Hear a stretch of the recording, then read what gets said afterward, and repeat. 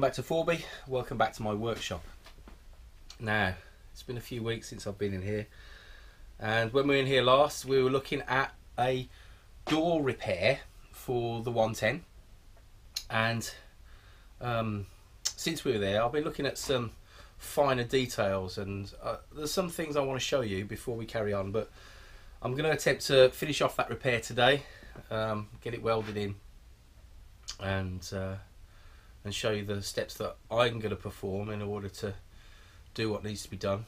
But there's some bits and pieces that you need to have a look at as well, so let me show you that.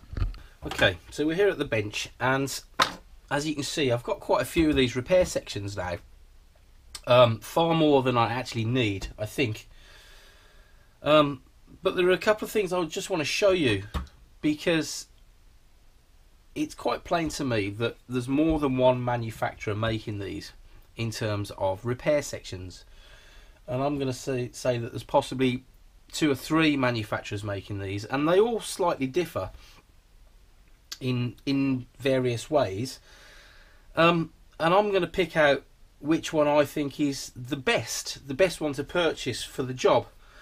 Now let me show you first what I've done here. This is the one that we were working on in the last video. It was cut and it was mitered, and it was mitered to fit there, and what I did is I just wrapped a bit of masking tape around the end of it, and I gave it a good old coating with Corollas S2 rust stabilizing primer, ready to be welded in. Obviously what I didn't want to do is contaminate where I was going to weld. So we got 2 pieces here. This one still needs a little bit of trimming just to fit. This one's about right, and they fit there and there nicely. I don't know if you can catch that in frame. So let me put these to one side just for a second, because this is really what I want to show you.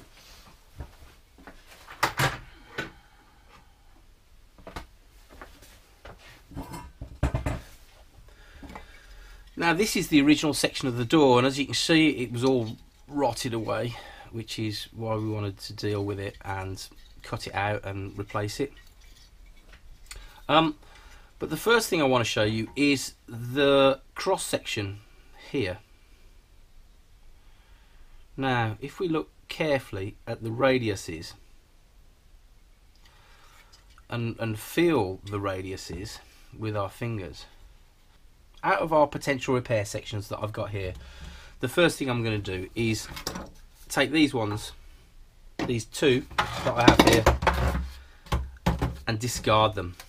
And the reason for that is these aren't Defender repair sections. These are good for series Land Rover doors or the Safari door on the back of a Defender. The profile is incorrect for Defender doors. Don't ask me why I've got them, I just have. So I don't know if we can see just down the end there.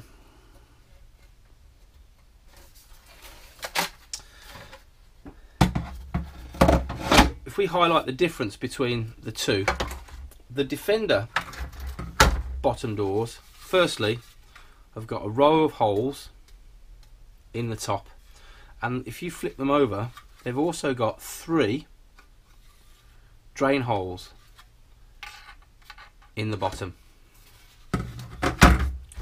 The series repair sections and the series doors don't have that, so let me get rid of those 2. So that leaves me with 3 repair sections.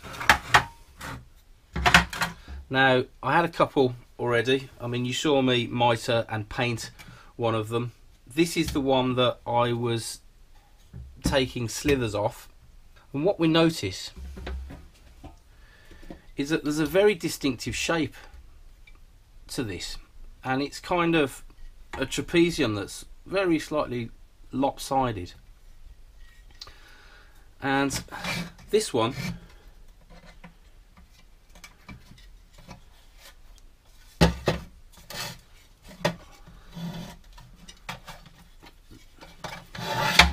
see if we can get it to match up. This one doesn't match up particularly well.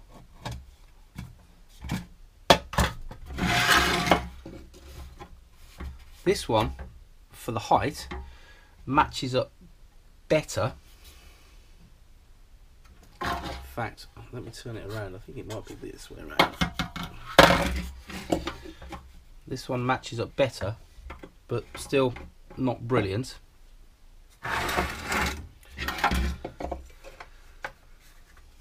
This one is a better height match, and the drains seem far better formed than on this one. I don't know if you can see that. Let's see if I can bring it into the camera for you. See the shape of the drain, the way it's been pressed into the metal. Let's bring that one in for you to have a look at as well. See, it's a lot larger there and slightly better formed. But what is interesting out of all of these is when we flip them over, that one has a flat back, that one has a flat back. You can see by the spot welds, they're different manufacturers, different quantity of spot welds on there too. These are the repair sections we were dealing with the other day. Flip them over. They've also got a flat back. And this is the one that we were cutting the other day. That one has also got a flat back. But if we flip these ones over, these ones have got a profiled back. And there's a very small recess that runs the length of these. And if you look at the original Defender door, you will see that profile gets raised there. So, why am I telling you this? Well, I'm telling you because in my own mind, I think out of the possible suppliers where you could buy this repair section from, I think the repair section that comes closest in terms of its actual fabrication size and accuracy is this one. And this one came from the Paint Man. And I bought this at Newbury a couple of weeks ago. One of my customers, Colin, came up to me when I was running my stall, and he got one of these in his hands. And I'm like, where'd you get that from? I need to get one. And he pointed me in the right direction. And it came from the Paint Man, who's a fellow trader. He's got quite a few repair sections on his stall, and he sells all the Land Rover colour-coded paint. Now, I've got a feeling that these cost £13 a piece, and I bought two of them. This one I'd already got on order from eBay, and this was about 15 quid. But that was a landed price. You've got to take into account when you order stuff mail order that there's a postage price in the mix as well. But when I start looking at these and analysing them in detail, I favour the Paint Man ones because of the shape there and the shape here. It fits the nicest. None of them are perfect, but it fits the nicest out of all of them. Now here's another observation that I want you to see.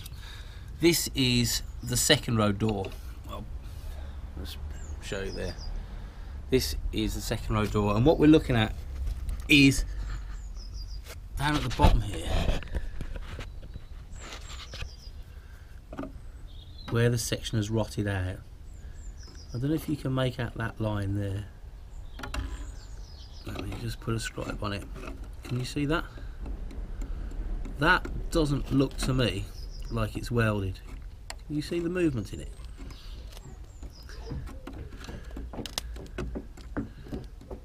Which suggests the original door frames were not welded along that back seam, but welded only over the top. Now that's been a bit of a puzzle for me as to whether or not we weld them on the underside as well. But I think we're going to be safe enough just to weld them on the top, because it's quite obvious when you give it a push, you can see the movement between that surface there and that surface there. If you look down the line, you can see the movement. Now, this is so rusted out, it's got to be original. So I think that is the way I'm going to tackle it, and just weld it from above.